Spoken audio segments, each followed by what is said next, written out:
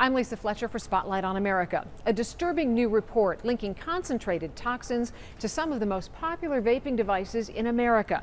Cancer-causing metals inhaled directly into the lungs of users, posing a more serious risk than traditional cigarettes. We got an up-close look at what scientists exposed.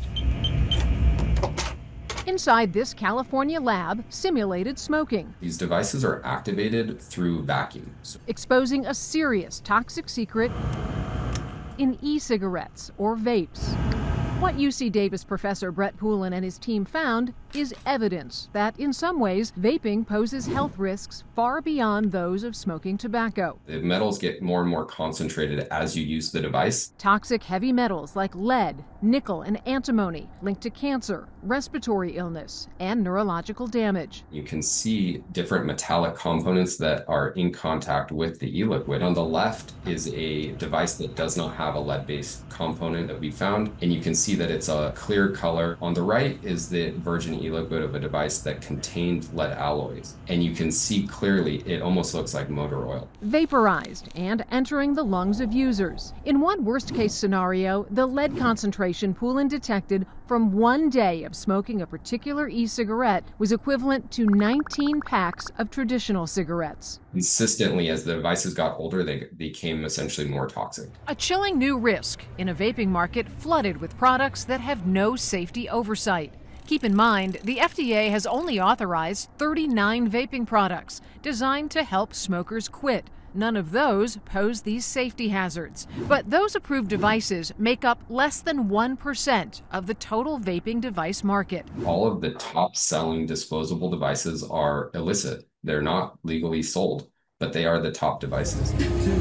We've seen little or no enforcement of laws intended to protect the public from these illegal vapes. Take a look at our video from major vaping expos we attended this year in Miami and Nashville. The aisles were packed with vaping products which are illegal under federal law, on display and ready to ship to shops all over the country. That was my most disheartening time at FDA, was attending those shows. For years, David Oliveira worked at the Center for Tobacco Products within the FDA. Part of his job was going to these trade shows to look at new products. I saw the nicotine levels increasing year after year. They went from 5,000 puffs to 10,000 to 15, 25,000. The most recent show I attended, I saw some with 50,000 puffs. And I said, this is a major concern. A concern that often leads to a discussion of abuse by teenagers. But Oliveira tells me the problem is much bigger. The majority of users are millions of adults trying to quit cigarettes, unwittingly using cheap, unapproved vaping devices, which are poisoning them with every puff. There's probably 10 times as many adult consumers buying these Chinese products than there are youth.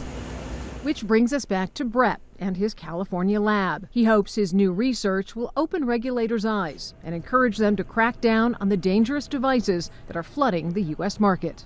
Many of the devices that contain the toxic threat are coming from China. For years, there have been calls to step up enforcement and shut down that pipeline. We're taking a closer look, and we'll have more on that in our next report. For Spotlight on America, I'm Lisa Fletcher.